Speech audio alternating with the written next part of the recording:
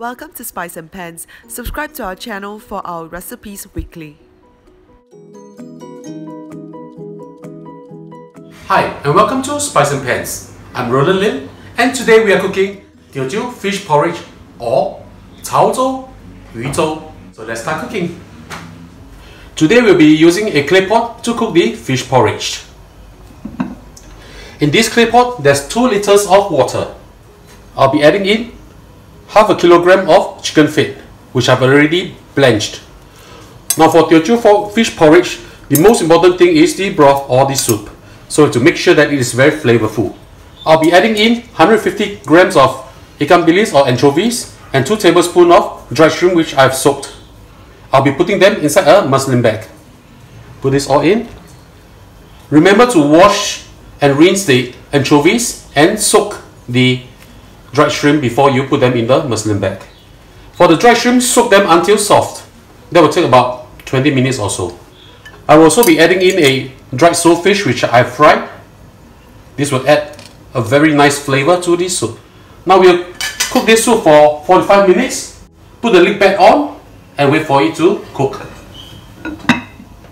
While waiting for the stock to be ready, let's marinate the fish. 1 teaspoon of salt, pepper, 2 teaspoons of corn flour. Now the corn flour is actually to make the fish smoother and it will taste much better with this as a coating. So mix them up well.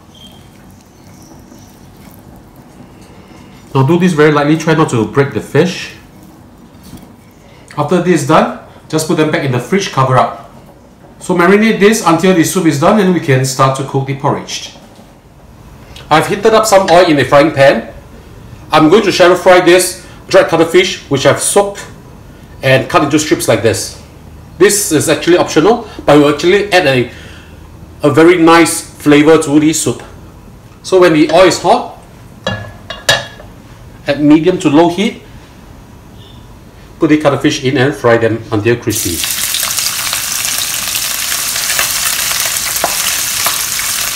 Remember not to burn the cuttlefish, otherwise it will sort of give you a bitterness on the taste. So it must be medium to low heat. Be careful, it might splatter. Fry them until when you use your spatula to feel them, they are a little bit crispy on the outside and it will be done. Remember to move them around so that they won't be burnt. Right, there's a lot of bubbles because there's a lot of moisture on the cuttlefish. So when you see lesser of the bubble, that means it's almost done already. Smells really good.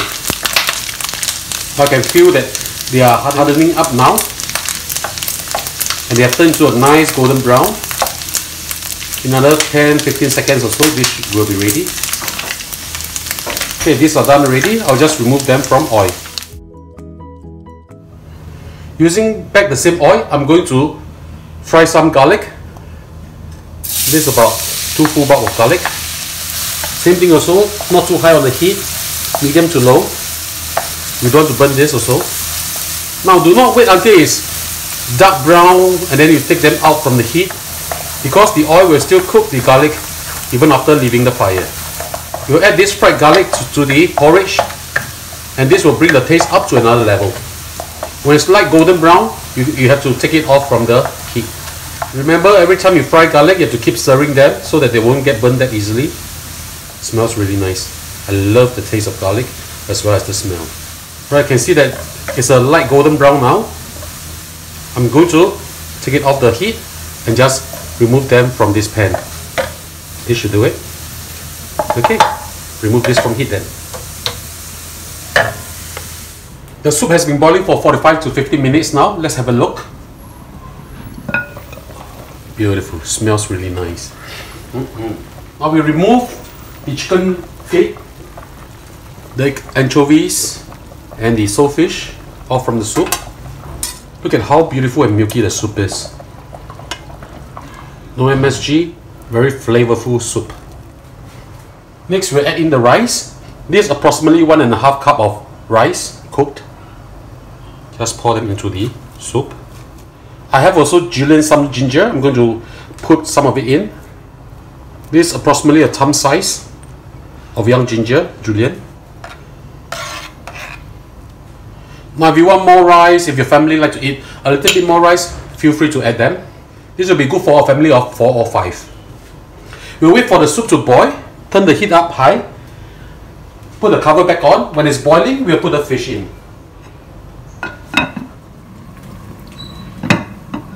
When the soup is boiling, it's time to put the fish in. I'll add in 2 tablespoons of fish sauce so that it will be savory enough. Let's just give it a light stir and taste whether it's savory enough for our liking.